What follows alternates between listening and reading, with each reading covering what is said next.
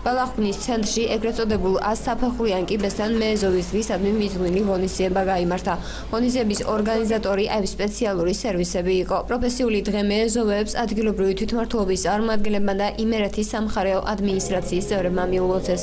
ადგილობრივი თვითმმართველობის წევრებთან ერთად სპეციალური სერვისების თანამშრომლებს საპატრულო პოლიციის ეკიპაჟმა სასწრაფო დახმარების და მანდატური სამსახურის წარმომადგენლებმა ყვავილები გადასცეს. ღონისძიებაზე სპეციალური ტექნიკა და ასევე სპეციალური სერვისების მიერ გაწეული საქმიანობის ამსახველი ფოტოკოლაჟი იყო წარმოდგენილი.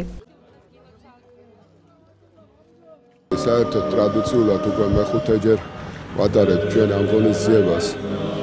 დავარქვით პირობითად მეეზოვის პროფესიული დღე.